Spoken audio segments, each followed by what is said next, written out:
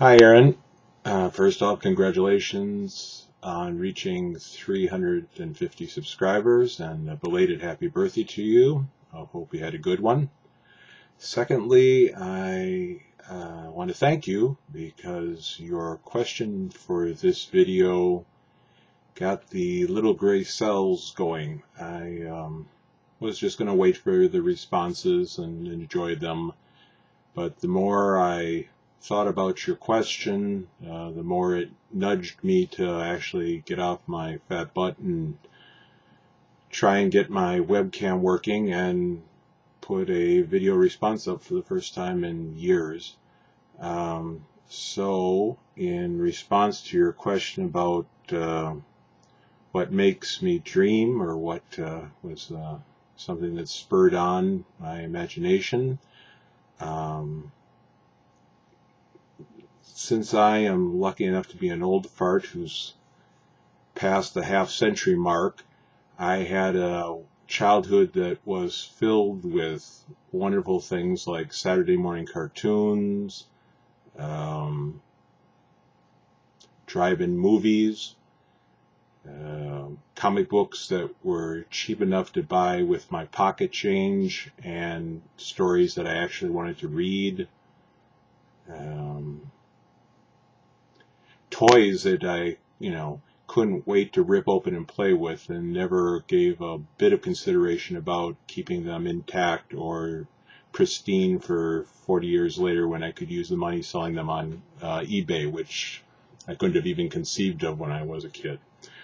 But all those things were part of the mix, but I'd say there's two major influences that really got my imagination going and made me the person that I am today. The first, both of them were uncles. They weren't related to me. I never met either of them, but they were uncles in the loosest definition of the word. The first one was Walt Disney. Everything about my childhood, movies, books, games I was given, and Uncle Walt on the TV once a week introducing the show long after he had left the planet, was a part of my childhood that really influenced me, and to this day has an effect on me that I treasure. Both the animated and live features, I mean, they're still giving today as far as new inspiration, new ideas, sadly also recycled garbage, but his imagination, his industry, his just go for it attitude was something that's really affected me.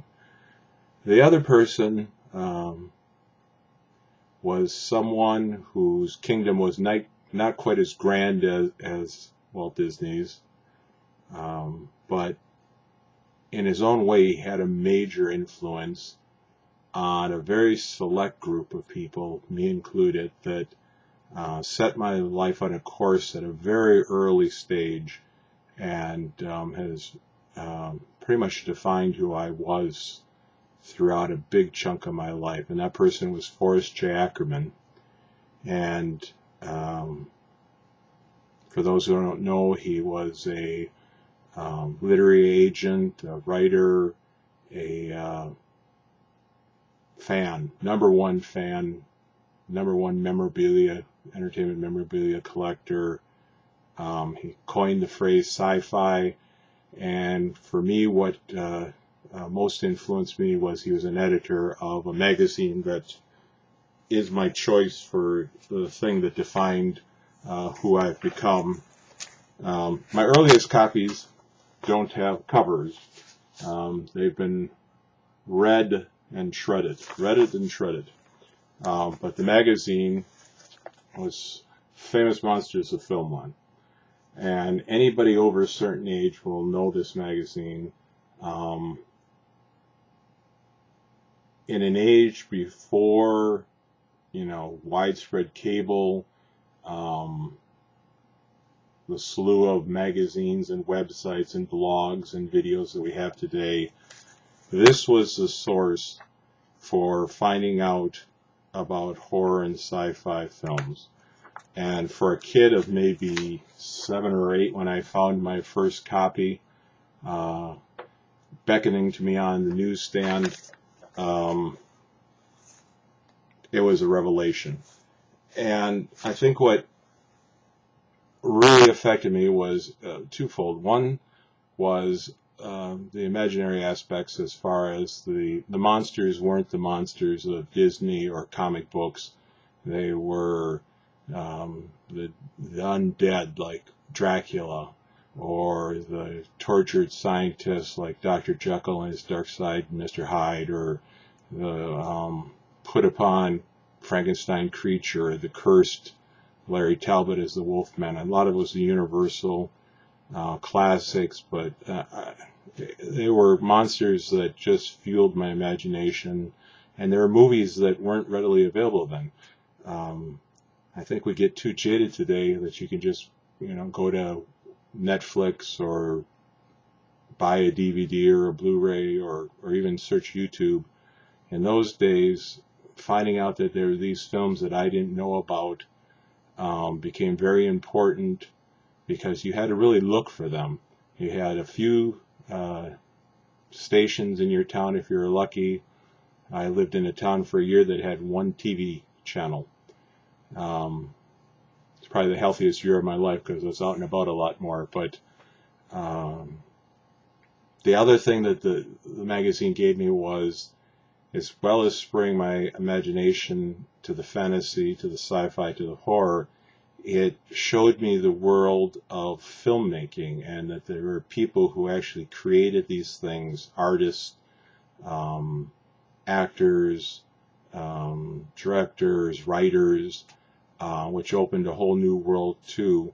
When I started, that person made this, and then I'd spot a movie, and you'd get to the point where Sunday mornings was a big deal, because you'd grab the Sunday morning paper, grab the TV section, and you'd go through the whole week, and you'd circle the movies you're going to watch for that week, and they'd conflict, and you'd have to pick which you were going to watch, because it may not come on again for years. And so it became an exciting thing for me. I was very blessed to have a father. I know a lot of parents were not thrilled with their kids being what we call today monster kids.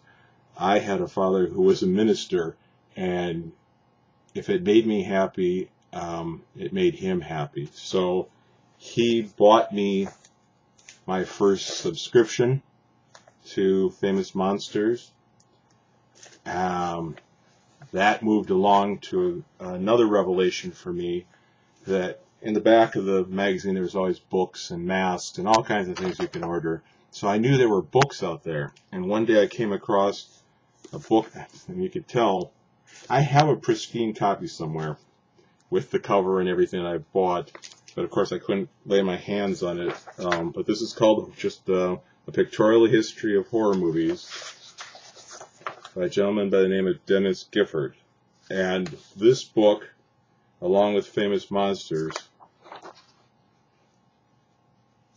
was the basis of my beginning education, as far as movies I had to hunt down, how they were made, who was in them, the who's who, not just the actors, like, the Cheneys, Karloff, Lugosi, Laurie, they all became, familiar names, but Jack Pierce and Dick Smith as makeup artists, and Harryhausen as a special effects, and Willis O'Brien. And just the idea that people were creating like that became an obsession with me. I had already doodled a lot, and these became my themes: science fiction, monsters, and that for most of my childhood. Some of my writing, it branched out to, there were in the fan section or letter section, people would be talking about the movies they made. And one summer I got the chance to go to a summer program where I got to make 8mm films, and of course I had to make my grand horror epic. When I was too old to trick or treat, the next logical step was I started making haunts in my backyard. And even my mother, who was not as enthusiastic as my dad, supported me and would help out some. And would make every neighborhood kid go through the haunt if they wanted their candy. I remember we moved to a small town in Wisconsin called Rhinelander when I was 9, and I got to go to my first horror movie alone. It was Halloween, and I and my friends went, and they had costumes. We all got to make up, and they had candy in the event, and then they showed a movie. And for years I didn't know what the movie was, but it was a vampire film. And I don't know what my parents were thinking. I'm sure we talked them into it. We were big. We could handle it. We were 9, 8, 7 years old.